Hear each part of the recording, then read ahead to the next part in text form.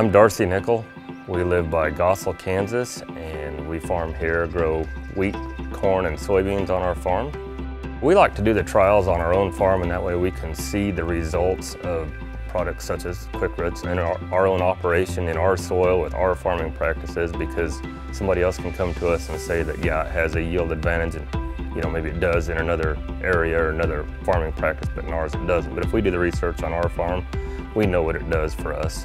So we started the field there with the Everest, and then we treated our seed and continued on with the treated, and had a good side-by-side. I think it's important to try new products such as the QuickRoots, because that way we can always improve our practices and hopefully have a positive impact on the profitability on our farm as well as everybody else's too.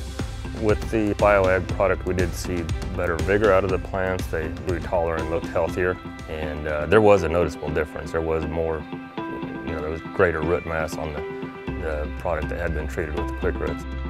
When we harvested our QuickRoots trial, we parked the weigh wagon at the end of the field. We make a round through the field and back with the combine on the treated, and then we weigh it, and then we make a round on the untreated and do the same, weigh it, and that way we feel like we get a accurate measurement of yield on that particular acre.